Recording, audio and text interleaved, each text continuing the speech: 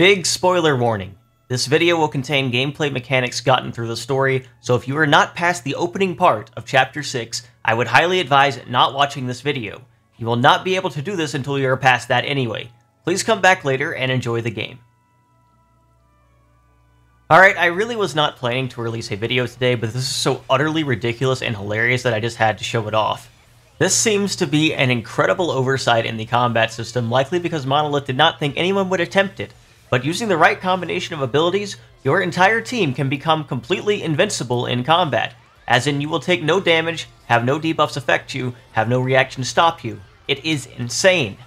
There is some important setup you are going to need to do for this. I do want to say that my current setup is not optimized for damage at all, only a proof of concept of the invincibility thing. And you might need to get a certain class to level 20 to get the talent art. First things first, you will need to have the unlimited sword talent art unlocked. This is basically the key part of the strategy, as it grants invincibility for Noah for just a bit after activating it. It's not very long at all, but it does indeed grant this buff, so while Noah has this, he will not take any damage or have anything affect him. You can run this in any class if you want, but you will have to be either a Signifer with Noah or a Kevis class to get access to Signifer Master Arts. One of Noah's Master Arts needs to be Resonant Flag. This is an art that grants all current buffs to all allies, and if you're playing Signifer class, then just have it as one of the arts. This is essentially the crux of the strategy. We pass invincibility to the entire party with this. However, there are a couple problems that might arise from this. Firstly, Unlimited Sword has a cooldown of 10. This means that normally it would take a pretty long time to get to this. Secondly, activating it replaces all of your art, so you wouldn't see Resonant Flag on your art list. And thirdly, invincibility only lasts for like 5 to 10 seconds or so. Well, fortunately, there is a solution to all of these issues. What we want now is a Signifer with Glittering Melody as their talent art. This is a very strong ability that will pause all buff timers on all allies, essentially granting stasis on any buff currently active to keep it active as long as the stasis lasts. The other arts you'll want are Oriole, Resonant Flag, and Heal Harmony. On the other side, you'll likely want something like Advanced Cooldown to grant a field effect to charge the talent art up faster. The other arts do not matter as much. These are the only two characters that matter, Noah and the Signifer, who can be anyone. The other 4 characters, the only thing you want is for there to not be a tank class anywhere in the lineup. This is important for something else. The next absolutely vital thing we want is Capable Hands. This will fill the talent gauge to 100% when maxed out at the start of battle, and can be gotten from the Flash Fencer class. This means you can start any battle with Noah's Lucky 7 instantly, and instantly get that invincibility. You also want the same thing on your Signifer, so they can start the battle with their Stasis ability. What this allows you to do is activate Noah's invincibility, swap immediately to your Signifer, in my case Senna, and use Glittering Melody to instantly apply stasis. For some reason, Noah's invincibility counts as a buff that can be frozen, and this freeze lasts for quite a while too, much longer than the initial duration of invincibility. The other 2 skills that you really want are Strengthening Gambit to extend buff duration by 50%, and Protector's Pride to boost recharge by 50%. As we have no defenders in our party, we will always get this boost, and it affects talent arts as well. Similarly, we also have this ability on Noah. The reason being is that after Noah gets his invincibility effect stasis, we need to unequip our weapon by holding down A, then equip our weapon again. This will allow us to keep invincibility but put away Lucky 7, meaning we get access to our normal arts. If you're fighting a dangerous enemy, you want to get Resonant Flag up as soon as possible to share your buff. This can be replaced if you feel confident enough though.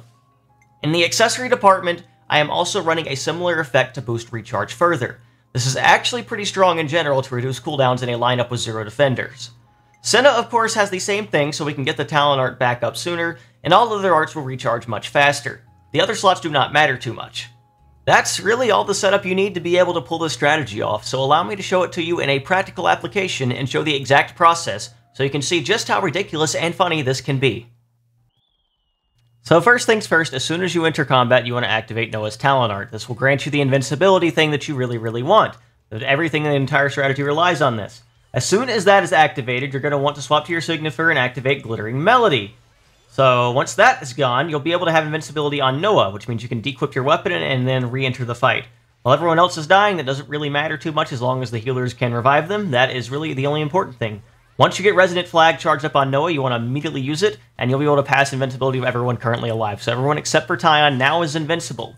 So from there, we swap back to the Signifer and just start spamming everything we've got.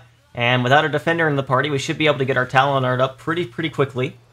It shouldn't take too long to get it back, and we can just keep doing this over and over. And since Glittering Melody freezes all buffs, we will eventually get all buffs from Oriole and everything else, so the entire party is going to have every single buff before the end of this fight, which is really, really funny. And we can just reapply Glittering Melody every time it comes up. It'll refreeze all the buffs, and we keep Invincibility the entire time. It is absolutely ridiculous, and it'll never run out as long as you just keep up the art spam and make sure you keep using Glittering Melody off cooldown. Now, I turned off enemy damage numbers and options so you can't actually see all the invincibility procs on this particular fight. I did turn it back on in a different fight just so I could show it off more clearly. But regardless, you can see that I am not taking any damage at all because this is just utterly ridiculous. I don't know how Monolith did not think of this themselves or how this could be abused. But maybe they never expected you to dequip your weapon with invincibility just under stasis and then coming back out and spread it to everyone. But since it does count as a buff, you can do that. So that's really, really funny. And yeah, I guess it kind of completely trivializes the game if you just are looking to beat things. Because you don't need a defender, you don't need anything. You can just be completely invincible as long as you can pull off the strategy before everyone dies. You can even give Noah the accessory to revive other allies if you're really, really worried about that. And he'd be able to revive, pass invincibility to that ally, who would be hopefully your healer with Glittering Melody, and then you'd just be able to recover from there pretty easily. So there's a lot of things you can do to keep this strategy going and not have any issues with it at all. And overall, eventually you can win any fight. Right now, this setup, like I said, is not very optimized. I have 5 healers, for instance, and only 2 DPS, and Noah's not even set up amazingly for DPS because he has to pull off the Lucky 7 strategy. So we're not doing a ton of damage here at all. You could probably get away with only like 2 healers if you wanted to or something like that. I just wanted to show the proof of concept in this video more than anything. So 2 healers, 5 DPS could probably end a lot of these fights much, much quicker, and you'd just be able to do a lot of really, really funny things with it. So looking forward to seeing how this might affect the metagame of this game in the future, if you want to say. I guess it's just one more thing that makes Signifer really, really broken, and I think at this point it's very clear that's the best class in the game. But we can talk about that more in a different video. So yeah, I mean, let me show it off again against level 1 and show off the invincibility and vulnerability, that kind of stuff with that, and how it just doesn't matter at all.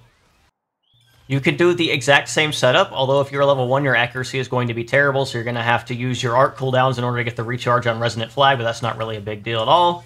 Otherwise, it's just the same kind of thing. Even if someone dies, your healers can revive them, and as long as you have invincibility on Noah, you are basically fine. You can also put the accessory that keeps your characters alive with 1 HP no matter what for like 5 seconds, which can help you get to the invincibility if you need to, which could also be another strategy to make sure you only need like 1 healer or something. So that is also an option. But once you get that invincibility on everyone, you're basically good to go. Like, even at level 1, he cannot hurt us at all, and you should be able to see here that every time he attacks, it'll just show Invincible, which is really funny, and no matter what he does, it's going to continue like this, so I think that's probably enough of a demonstration. You probably get the point at this point, and being able to see level 1 enemies just take no or level 1 allies just take no damage from level 200 super boss enemies is... I cannot believe this is in the game. It's just absolutely ridiculous. I would not be surprised if this gets patched out in the future just because of how ridiculous it is, but I did want to show it off and kind of showcase how to do it if you want to do it yourselves before it gets patched. So, yeah. I do think that's going to cover it for this video, so I hope you guys enjoyed and are looking forward to future guides and content that'll hopefully be a bit more serious and not abuse the game mechanics this hard. And as always, if you enjoyed this video, make sure to subscribe to the channel and look for more guides in the future. I'll be happy to make plenty more. And yeah, have a wonderful and blessed day.